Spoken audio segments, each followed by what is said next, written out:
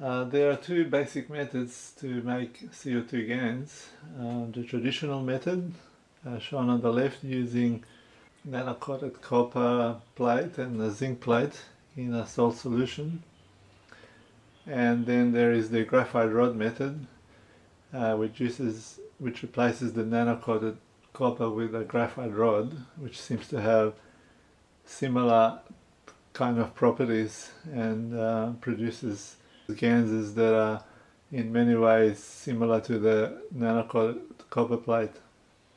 I actually prefer the graphite rod method because it's faster in producing CO2 and also a lot simpler and less messy to work with. So the information that follows is largely geared to that particular method. The main difference between the two is that the copper in the traditional method, the copper plate in the traditional method, together with the zinc plate in a salt solution, provides us with a electrolytic potential difference, which is around about 0.7 volts, I think, and that drives a current between the plates if they are connected, usually with an LED or a resistance will do the job as well. Whereas with the graphite rod method, we don't have that potential difference because the graphite rod doesn't have the same voltage difference. However, the graphite rod does generate a small potential difference with the zinc plate. So if you connect the rod to the zinc plate, you will get a very small current, and therefore you will get CO2 being produced, but it will be a slow process. You need some kind of power supply to get the best out of this method, and you can control various parameters to get different effects, as I will discuss in what follows. The other major difference between the two is that with the graphite rod method, it's a strange phenomenon where you get two phases happening. One is the initial phase where you get mostly CO2 forming, depending to some extent on the current level. Generally, with both methods, the higher the current, the more zinc you're producing. But with the graphite rod, there is another factor that comes in, and that is that after a certain period, for reasons really a bit mysterious to me, all of a sudden the process switches over from producing mostly CO2 to producing mostly zinc oxide GANs, and you actually get a pretty distinct layer, white layer, forming on top of the CO2 layer for the first phase, as you will see in the videos that follow. So that impacts what proportions of CO2 versus zinc oxide you have in the mixture. That property can in fact be used to get a desired combination of CO2 and zinc oxide GANs in your mixture by stopping the experiment at a certain time. In the case of say a 50 milliamp current, the zinc oxide phase kicks in after about 6 or 7 hours, I found. Cleaning the carbon rod delays that onset, but eventually, even with cleaning the rod, the second phase starts happening. Not sure exactly why. It's an interesting phenomenon.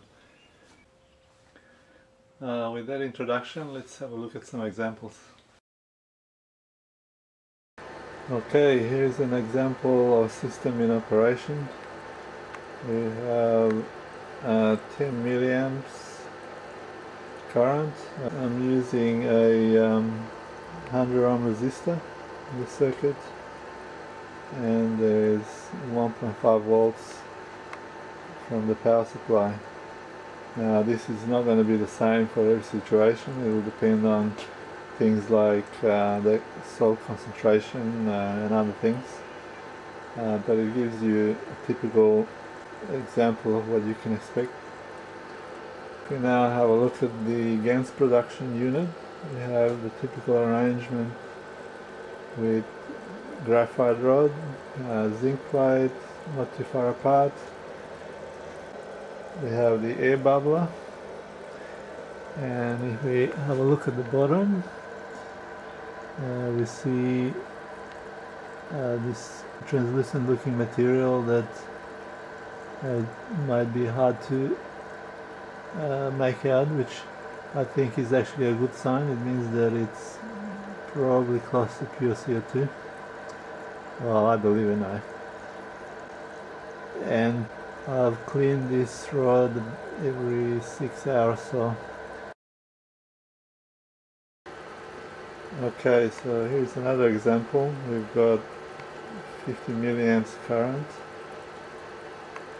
1.7 volts the power supply, and I'm currently using a 20 ohm resistor in the circuit.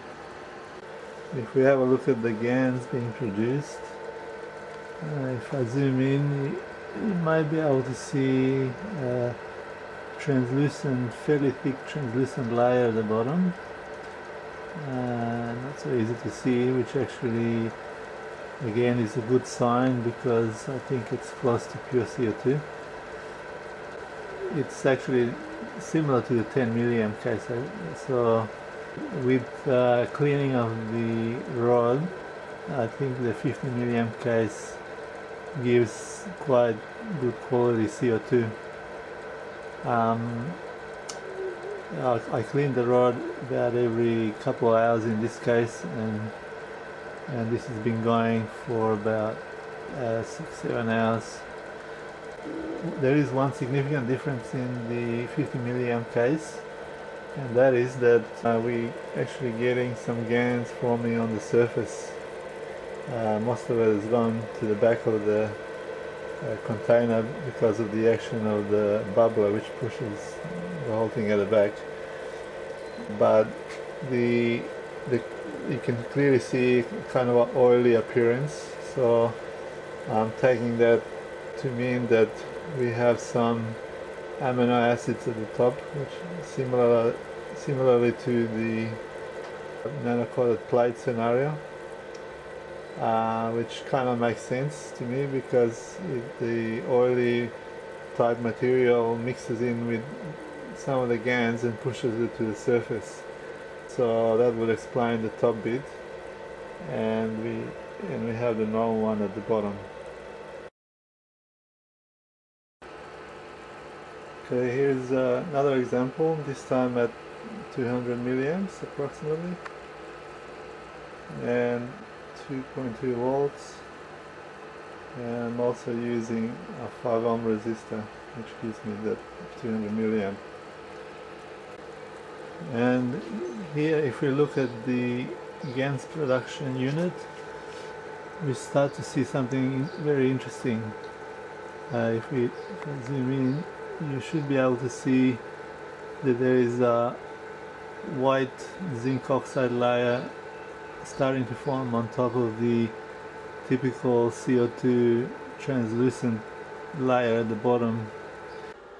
There is a clear separation between the two layers, and we know that the white layer must contain a significant amount of zinc oxide GANS because when the second white phase commences, the zinc plate starts to be consumed noticeably, whereas prior to that phase transition there's not much sign of that happening.